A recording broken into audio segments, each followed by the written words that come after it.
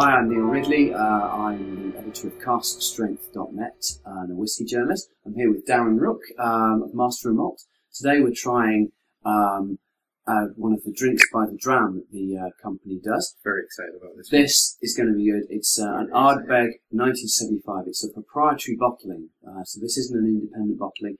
An incredibly rare whisky to get hold of now. Obviously, long since discontinued. Very, very difficult to find. The peak immediately hit you as soon as I opened the bottle. I mean, it's just.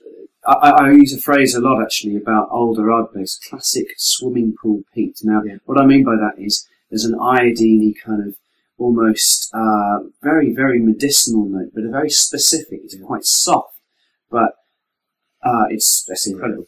What do you think palate-wise? I'm getting a good mouthfeel.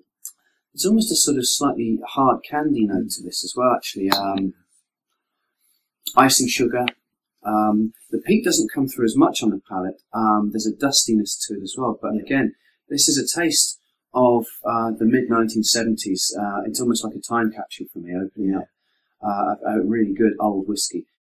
In the finish, it's almost like cognac with smoke.